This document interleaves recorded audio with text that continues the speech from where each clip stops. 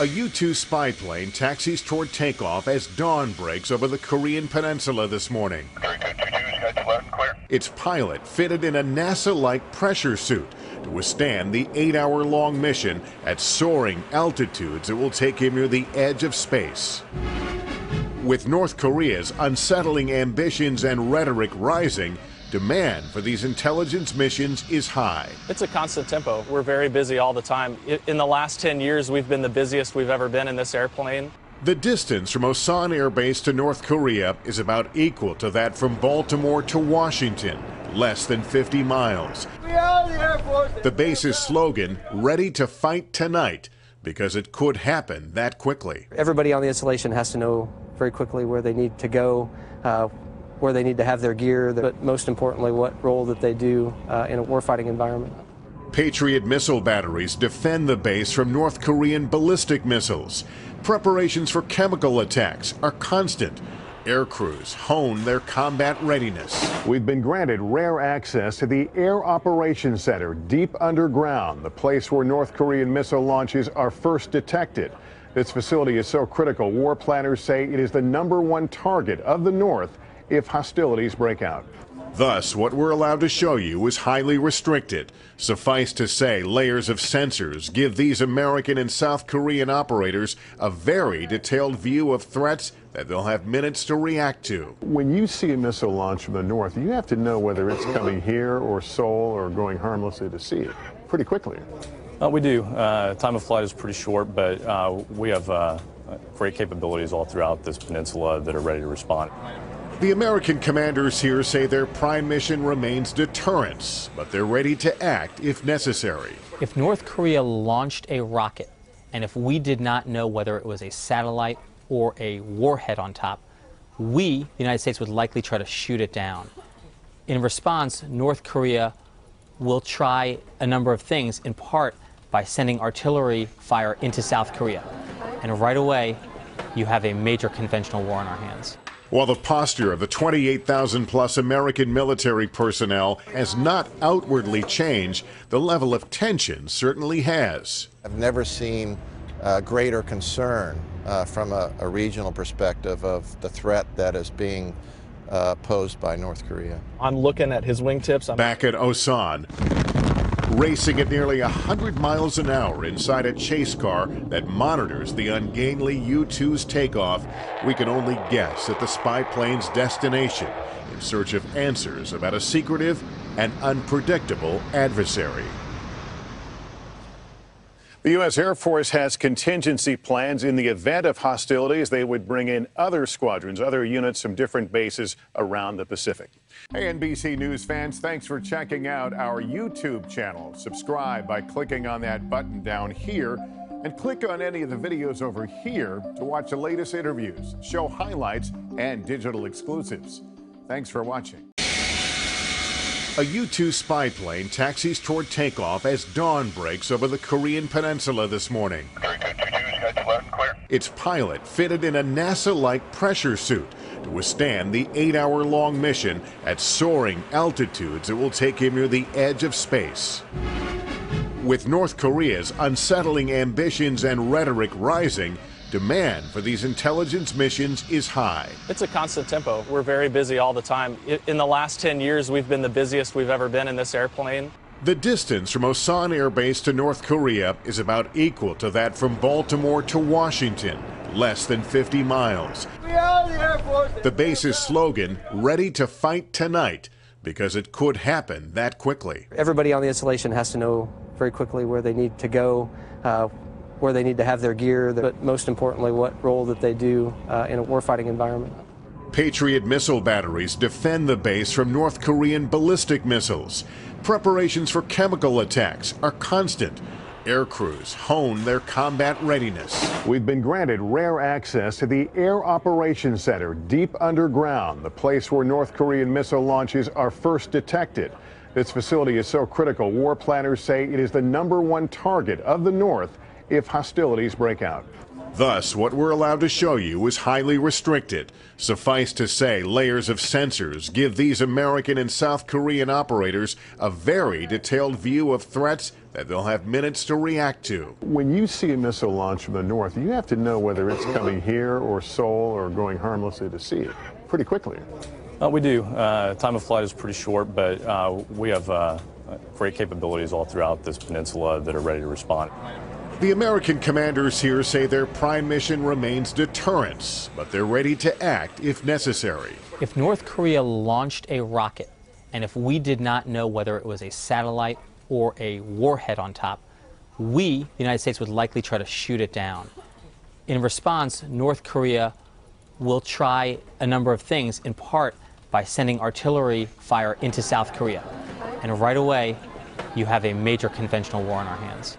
While the posture of the 28,000-plus American military personnel has not outwardly changed, the level of tension certainly has. I've never seen greater concern from a regional perspective of the threat that is being posed by North Korea. I'm looking at his wingtips. Back at Osan, racing at nearly 100 miles an hour inside a chase car that monitors the ungainly U-2's takeoff, we can only guess at the spy plane's destination in search of answers about a secretive and unpredictable adversary.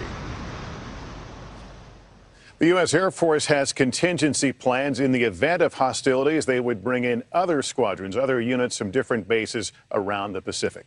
Hey, NBC News fans, thanks for checking out our YouTube channel. Subscribe by clicking on that button down here and click on any of the videos over here to watch the latest interviews, show highlights, and digital exclusives. Thanks for watching. A U-2 spy plane taxis toward takeoff as dawn breaks over the Korean peninsula this morning.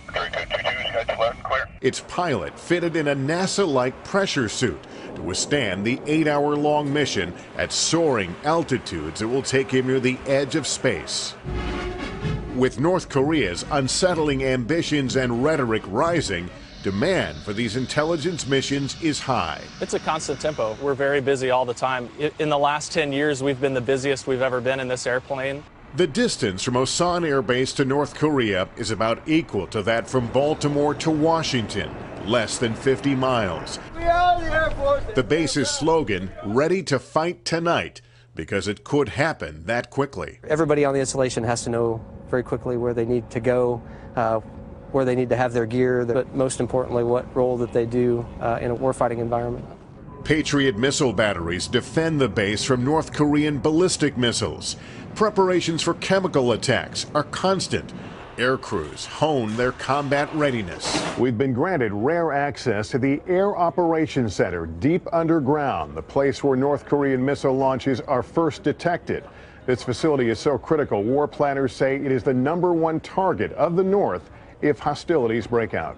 Thus, what we're allowed to show you is highly restricted. Suffice to say, layers of sensors give these American and South Korean operators a very detailed view of threats that they'll have minutes to react to. When you see a missile launch from the north, you have to know whether it's coming here or Seoul or going harmlessly to see it pretty quickly.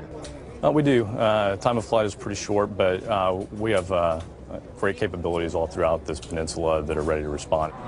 The American commanders here say their prime mission remains deterrence, but they're ready to act if necessary. If North Korea launched a rocket, and if we did not know whether it was a satellite or a warhead on top, we, the United States, would likely try to shoot it down. In response, North Korea will try a number of things, in part by sending artillery fire into South Korea. And right away, you have a major conventional war on our hands. While the posture of the 28,000-plus American military personnel has not outwardly changed, the level of tension certainly has. I've never seen greater concern from a regional perspective of the threat that is being posed by North Korea. I'm looking at his wingtips. Back at Osan, racing at nearly 100 miles an hour inside a chase car that monitors the ungainly U-2's takeoff, we can only guess at the spy plane's destination in search of answers about a secretive and unpredictable adversary. The U.S. Air Force has contingency plans in the event of hostilities. They would bring in other squadrons, other units from different bases around the Pacific. Hey, NBC News fans, thanks for checking out our YouTube channel. Subscribe by clicking on that button down here and click on any of the videos over here to watch the latest interviews, show highlights, and digital exclusives. Thanks for watching. A U-2 spy plane taxis toward takeoff as dawn breaks over the Korean peninsula this morning. Its pilot fitted in a NASA-like pressure suit to withstand the 8-hour-long mission at soaring altitudes that will take him near the edge of space. With North Korea's unsettling ambitions and rhetoric rising, demand for these intelligence missions is high. It's a constant tempo. We're very busy all the time. In the last 10 years, we've been the busiest we've ever been in this airplane. The distance from Osan Air Base to North Korea is about equal to that from Baltimore to Washington, less than 50 miles. The base's slogan, "Ready to fight tonight," because it could happen that quickly. Everybody on the installation has to know very quickly where they need to go, where they need to have their gear, but most importantly, what role that they do in a warfighting environment. Patriot missile batteries defend the base from North Korean ballistic missiles. Preparations for chemical attacks are constant. Air crews hone their combat readiness. We've been granted rare access to the Air Operations Center deep underground, the place where North Korean missile launches are first detected. This facility is so critical, war planners say it is the #1 target of the North if hostilities break out. Thus, what we're allowed to show you is highly restricted. Suffice to say, layers of sensors give these American and South Korean operators a very detailed view of threats that they'll have minutes to react to. When you see a missile launch from the north, you have to know whether it's coming here or Seoul or going harmlessly to see it pretty quickly. We do. Time of flight is pretty short, but we have great capabilities all throughout this peninsula that are ready to respond.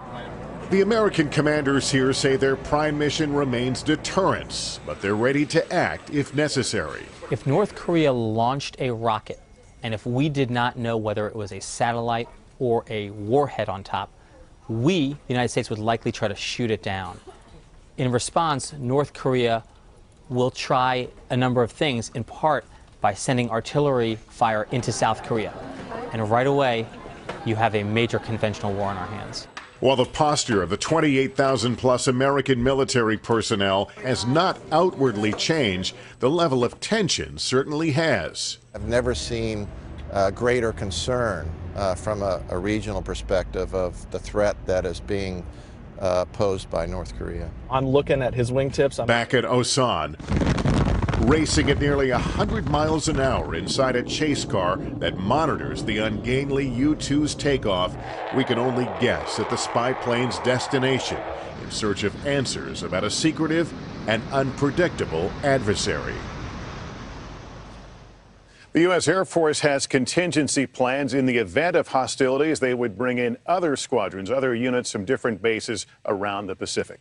Hey, NBC News fans, thanks for checking out our YouTube channel. Subscribe by clicking on that button down here and click on any of the videos over here to watch the latest interviews, show highlights, and digital exclusives. Thanks for watching.